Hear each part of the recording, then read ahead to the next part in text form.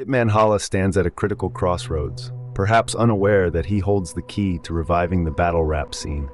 If he can find it within himself to humble his pride and collaborate with Eric Beasley, a revival could be on the horizon. Beasley, in turn, must also embrace humility for this partnership to flourish. The long-anticipated clash between Hitman Holla and Murda Mook is long overdue, a spectacle the community has been yearning for. To the uninitiated, Murda Mook is often heralded as the face of the Smack DVD era, a stalwart of battle rap's early days. However, it is an undeniable truth that Hitman Holla has reigned supreme in the YouTube era, cementing himself as the most valuable player and the Ultimate Rap League's URL franchise icon. One must ponder, what is the URL without the dynamic presence of Hitman Holla? While Verb may have spearheaded the Midwest movement, it was Hitman Holla who emerged as its brightest star. Hitman Holla, it's time to heed this call. The battle rap community needs you to spearhead a renaissance. The clash between you and Mook must happen on the URL stage, a platform that has historically hosted the most electrifying battles. Recent big-name battles on other stages simply do not resonate the same way.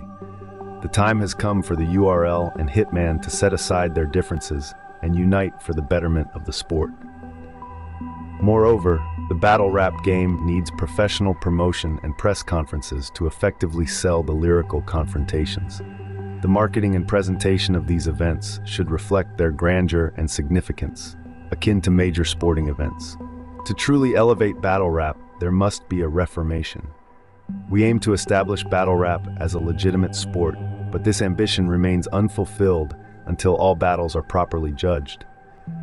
Implementing a preliminary in-room judging system, followed by a 24-hour deliberation period for each judge to determine the winner, could ensure fairness and intrigue. Now, let us envision a transformative summer madness, elevated to unparalleled heights if Hitman, Beasley, and Smack White collaborate.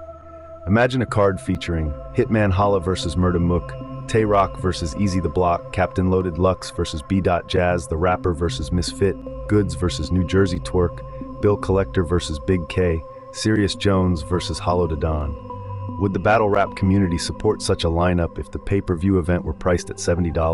Hitman is ready to engage in a 50-50 venture with Mook. Why not bring the URL into this partnership and reignite the flames of battle rap?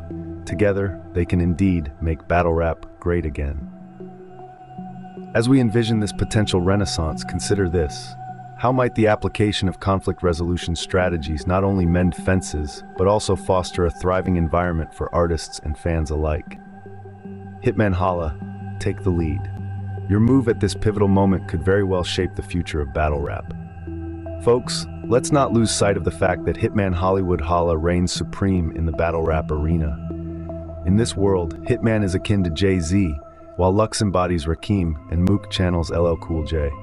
When emerging battle rappers start to gain traction and seek that elusive million-view battle, who do they turn to? It's Hitman. Am I wrong?